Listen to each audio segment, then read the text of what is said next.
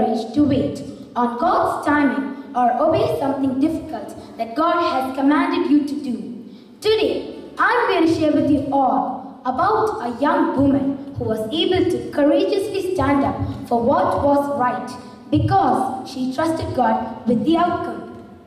When King Xerxes ruled the Persian Empire, he found himself looking for a wife. All the young maidens in the kingdom were taken to the palace and given beauty treatments for a year, after which they were sent before the king so that the king could pick his wife. When Hadassah was taken, her cousin Mordecai told her not to let anyone know that she was Jewish because during those days, Jewish were hated and mistrusted among the people. So she called herself Esther.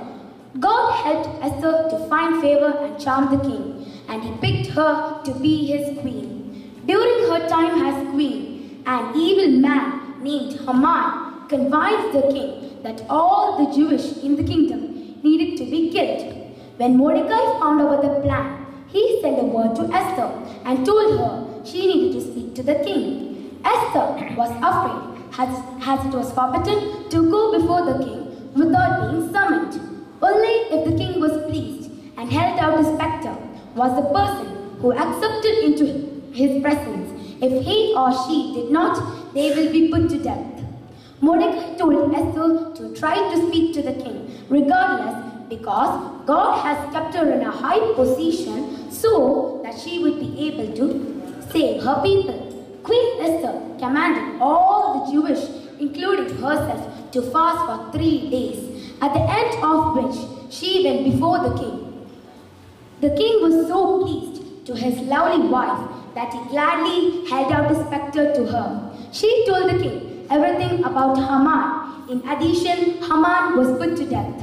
Later, the Jewish people were given permission to defend themselves in case if anyone tried to attack them. In this way, Esther saved her people. God put Esther in the right place at the right time. In spite of being a Jewish, still she was chosen to be the queen. Esther and Mordecai was able to save their people only because God planned everything perfectly. He put them where they needed to be. He gave them courage and wisdom. God cannot be seen always, but He's always working for the good of His people. Just like how He worked in Esther's life, from orphan into a queen. Same way God has kept you and me here in Bahrain because He has a special plan for all of us. So, let us all firmly trust in God and keep doing the right thing courageously like Queen Esther. Thank you.